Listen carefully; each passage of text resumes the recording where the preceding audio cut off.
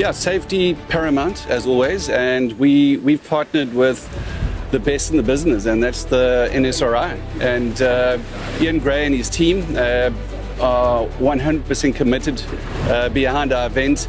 It serves as a really good operation for them to test both sea and land-based resources, and the planning around it and working with them to ensure we've got safety for our paddlers is incredible.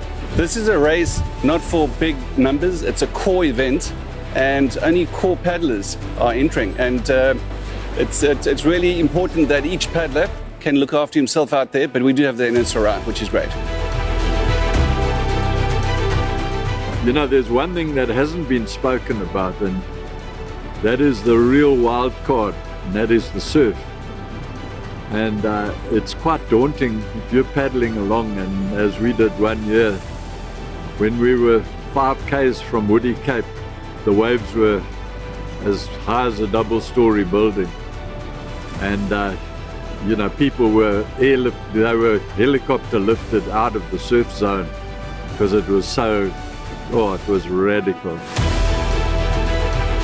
When you're on a surf ski craft, which most people wouldn't be able to just balance in, to keep yourself stable, to keep a level head, to deal with surf at various points of coming in, because there are checkpoints halfway to ensure all competitors are accounted for.